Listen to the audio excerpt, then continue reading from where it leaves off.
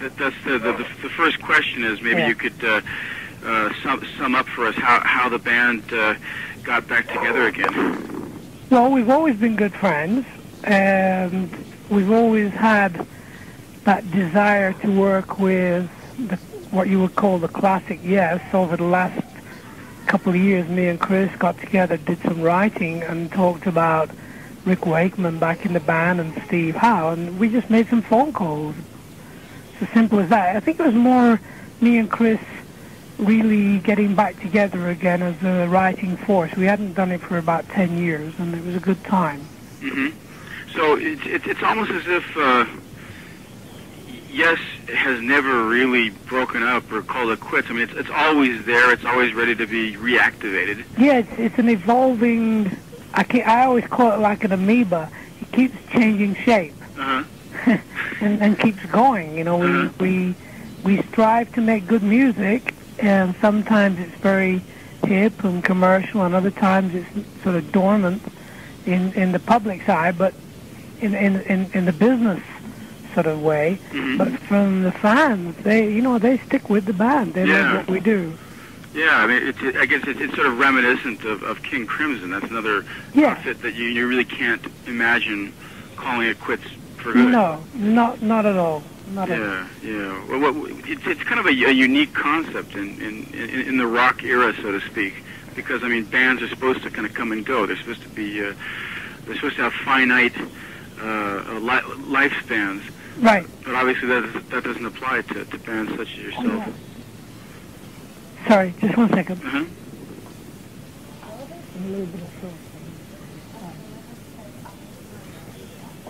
We just, sorry.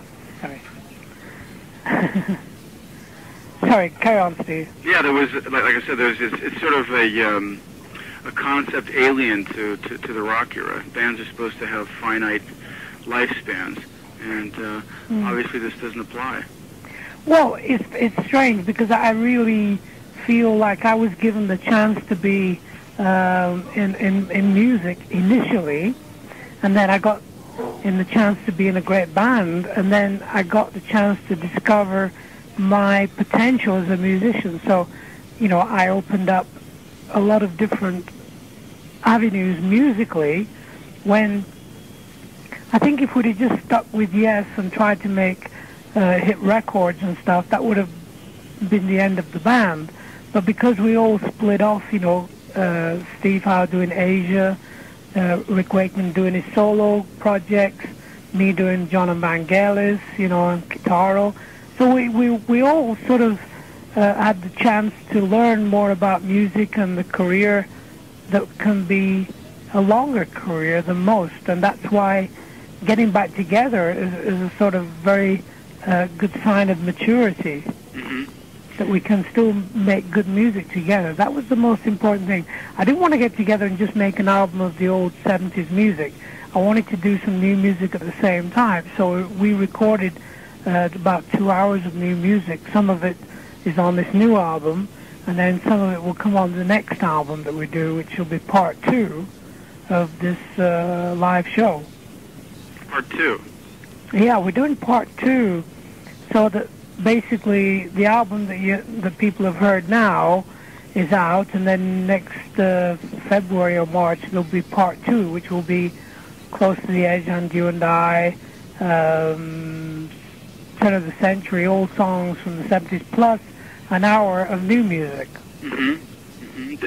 Somebody on the internet was quipping that you guys had promised to reunite 22 years ago. Yeah. Is that true? We did. Really? We had this sort of seance in Baltimore, and it was after the show. We said, God willing, if we're still alive in 20 years' time, that was in 1977. And we said if we're still together mentally and physically, we should get together just to make an album. And we sort of wrote it down on a piece of paper and signed everything, and I don't know what happened to the piece of paper, but it's somebody's. I think Chris probably has it, because he always keeps things, And here we are doing the same thing, getting ready to spend the next 3 years together into the next millennium. Mm-hmm. Are you the type of person that always sort of holds on to relationships for a long time? Are you sort of a long-termer with your friends and business associates? Yeah, it's funny. I don't know too many people in the business. I don't know too many people in the musical side. You meet people like Sting and Stevie Wonder and famous people. And it's always great to meet these people, but you never, you're not going to go out for dinner and stuff and hang with, like, these stars. So I've always thought of myself as a writer and a spiritual person. So I'm more interested in writing music about the future and symphonic music and even operas and things like that. That's the future of my life, Mm-hmm. How about the work you've done outside of Yes? Are you looking back in retrospect on what you've done outside of Yes? What work are you most proud of, or is it all the same? Just like... Well, most definitely working with Vangelis was a great experience because he was like a teacher, mm-hmm. and Kitaro was really great because we were very much the same person, really. Mm-hmm. And I'm working with. Now I'm working with local symphonic musicians and piano players and classical piano people. And so I'm doing lots of different kinds. It makes me more, when I work with Yes, I don't feel too much pressure about putting all my ideas into Yes. I can relax a bit because I'm doing other things at the same time. Mm-hmm. And maybe you could tell us about... how you guys switched from, Victory Records to Castle?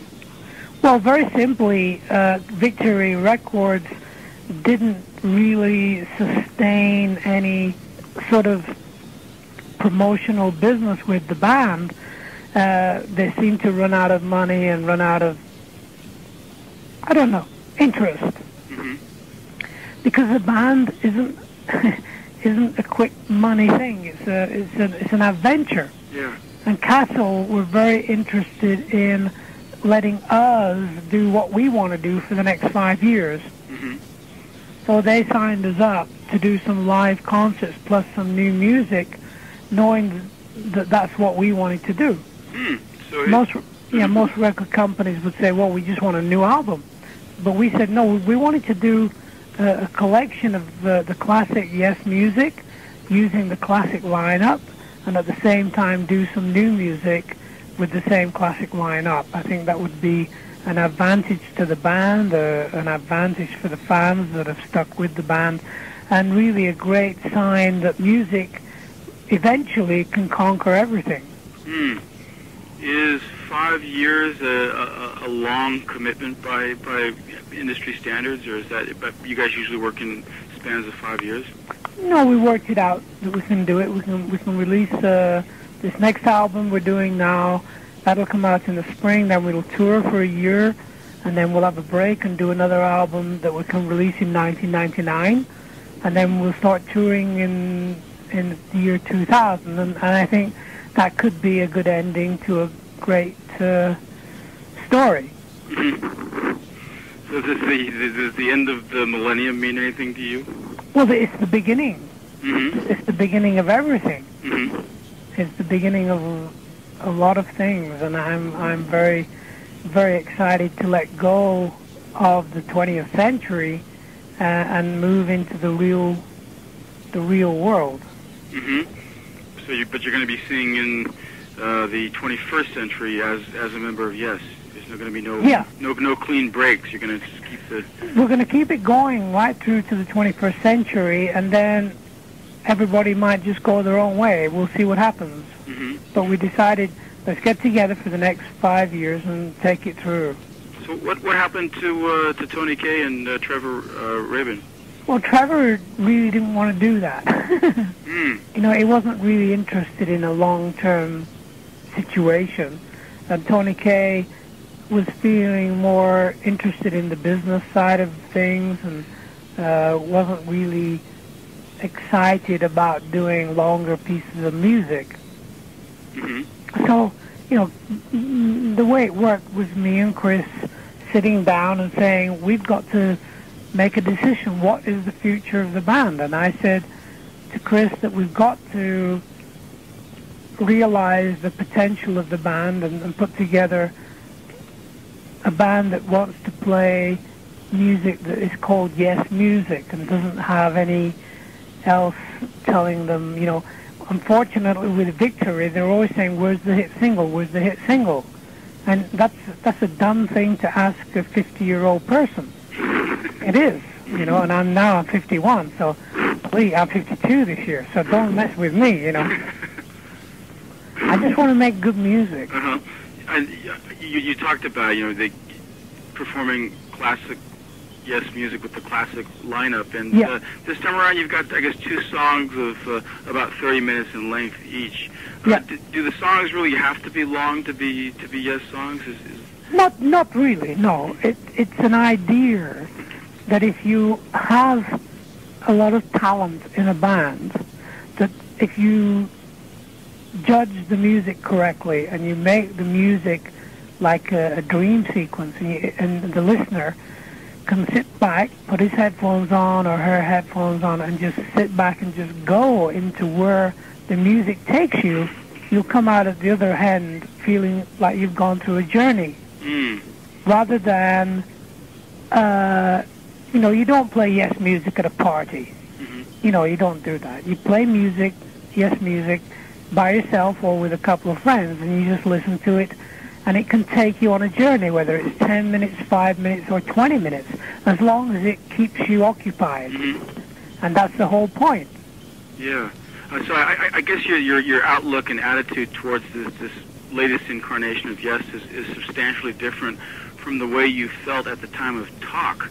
The journalist here, I guess, interviewed you at the time, and you said something about being so happy with Talk that you wouldn't be left with any regrets, even if that was the last Yes album. Yeah, that's very true. But strangely, when we did the new recordings and we did Revealing from an album called Topographic Oceans, that was the fulfillment that I've been dreaming about for 10 years. You see, when I was finishing Talk, I was happy that that's the way the band with Trevor and Tony and Chris and Alan was working. But I was always in touch with Rick about doing a recording of the old long pieces of music. And Steve, I always said to them, before I finish making music, I really want to reinvestigate the music of the 70s that didn't get a great recording. That was okay when we recorded it, but I really would love to re-record it. And one of them things was Revealing and Awaken. These were very important pieces of music to me. Now I can die in peace, you know. I see. So there are all these little sort of artistic ambitions floating around in your head. These have to be realized. Totally. You can't sleep until these things no, impossible. You know, because you set yourself up. Like, you say, I believe in this style of music, and the critics shoot you down. But you have to stand up against them and say, no, music is more important. Yeah, well, I think that's true of any artist, but at the same time, you have to bear in mind crass considerations such as commercial success and whatnot. And this guy here mentions that Talk was maybe not the commercial success that we had expected it to be. What do you think accounted for that? Why didn't it sell as many copies as... The record company put all its money on one song. And the one song that was put, it's all the production and the promotion, and was a song called Wolves that I didn't write. It was written by Trevor and a guy from...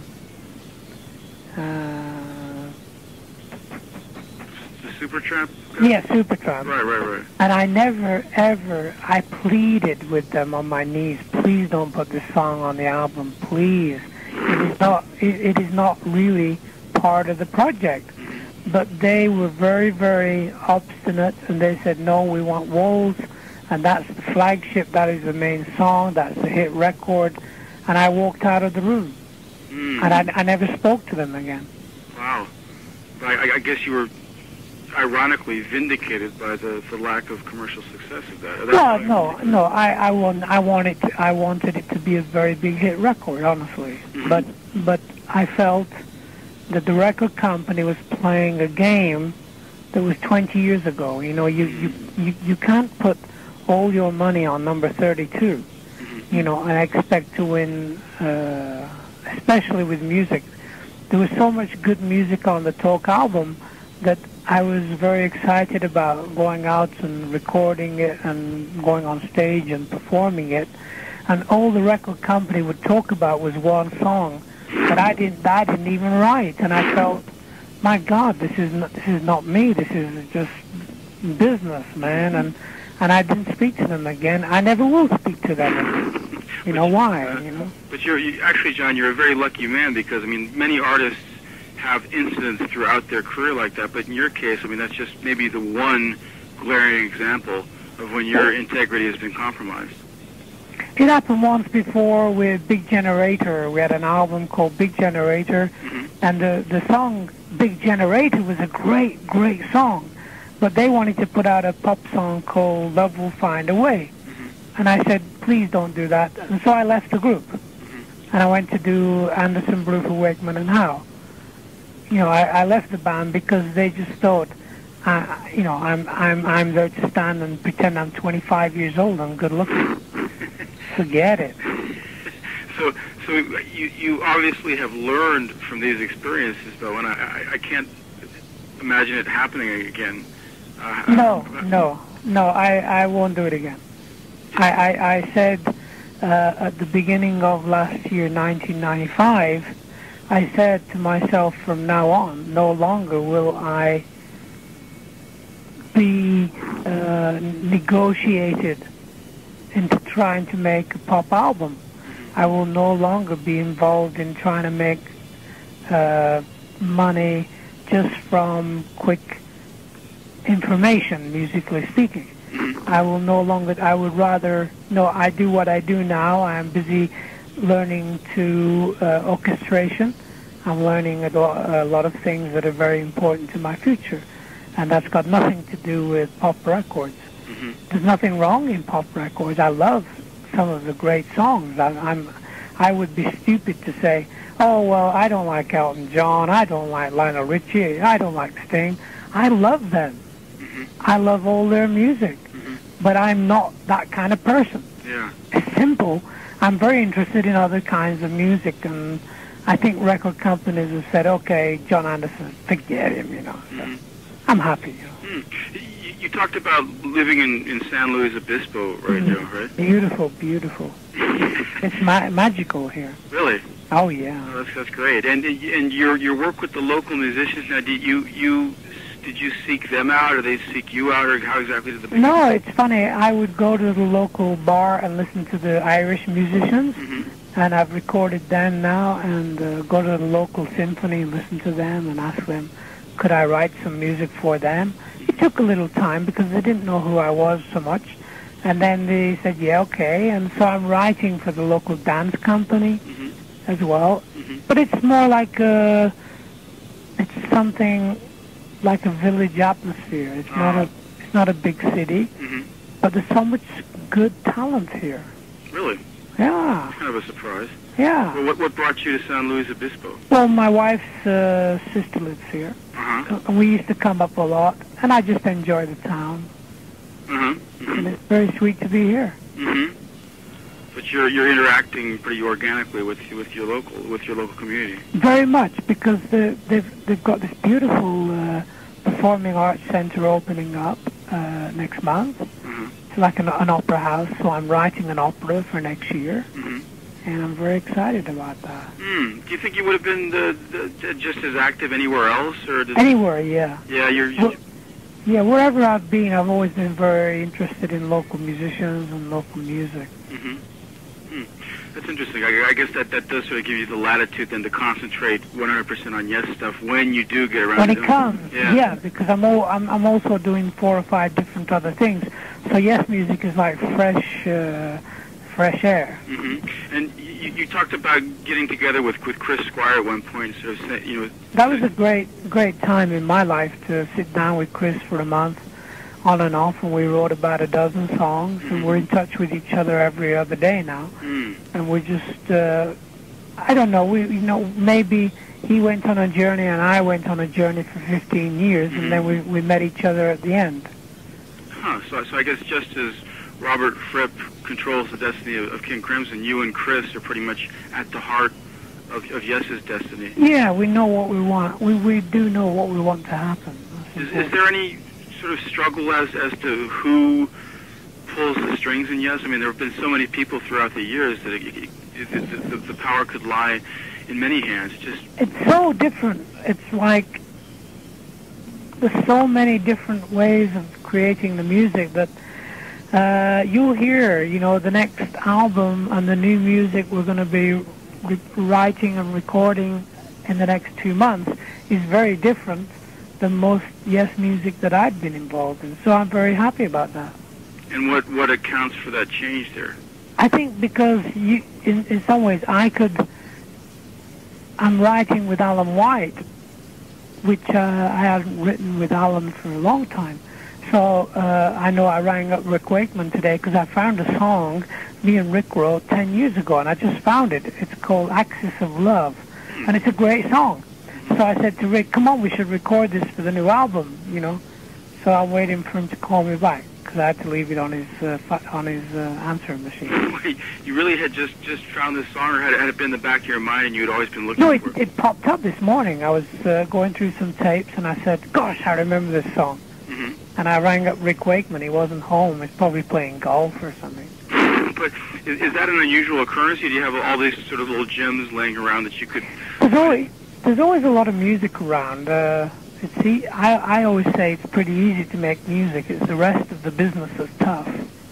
Meaning that, like putting it onto a record or getting a deal, getting a record company interested, getting a promoter wanting to take you on tour. It's always tough, So you have to. I guess you have to make compromises then if you want to cut those deals. Well, not anymore. No, I've decided. As I said 2 years ago, '95. I said, that's it. No more. I'll just get on with life, and if they don't agree, then I'll keep moving on in another direction.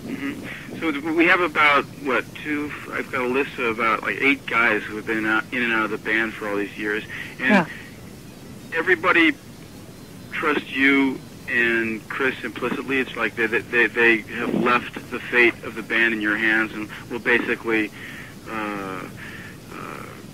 come along whenever you say, guys, you mind? Yeah. I think Chris is a very, very earthy person, and I'm flying in the sky.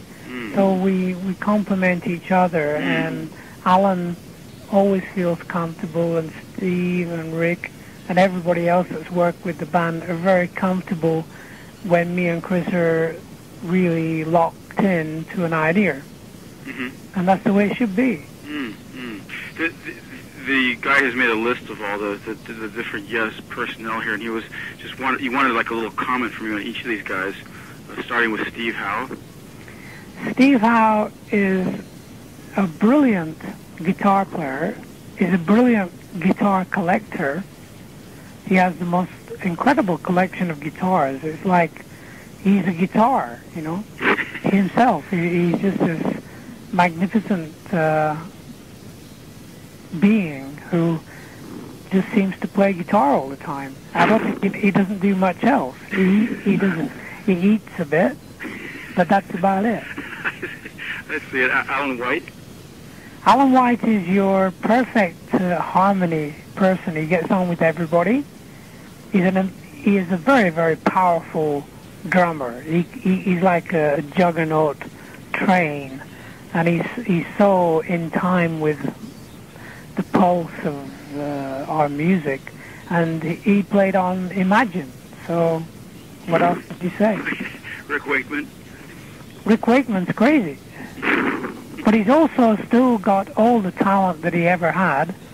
Remarkable musician. He tells terrible jokes.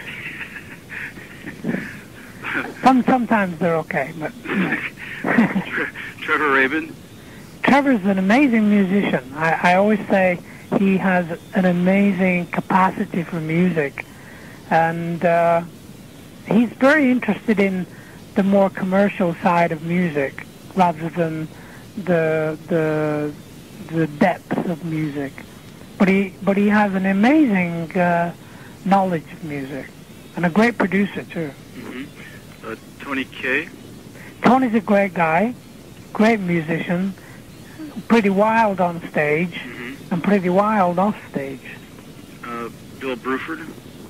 He's a very strange person. Very what? Strange. Strange? In what way? Well, he seems to be a very depressive. He seems to be a very depressing person. Mm-hmm. Every time I see anything written by Bill, it's very depressing. He doesn't seem to enjoy anything he's ever done. Of 100% of his work in the last 25 years, I think he likes about 5% of it. But I still quite, for my part, I think he is an extraordinary visionary as a percussionist. Mm-hmm. Do you think he's very English? Very. Yes, okay. And then in parentheses here we have Tony Banks. Peter Banks. Oh, Peter Banks, I'm sorry. Yeah, Peter's a sweet guy. He was a great guitar player with the band in the first 2 years of the band's life. Mm-hmm. And he doesn't really have very happy memories of being with Yes, which is very sad. But it's very hard to be in his shoes because he's watched Yes be more successful over the years, and he maybe felt that he missed the boat. Trevor Horn? Trevor, as you know, is one of the top producers in the world, and that's what his forte is. He's certainly not a lead singer of a band. He's a very good producer. And Jeff Downs? Very talented. I don't know much about his music, to be very honest. Okay, and then lastly, Chris Squire. Chris, you've actually... I think Chris is the best bass player in the world. I really do. If you listen to his bass playing, especially on the new album, my God, it's amazing.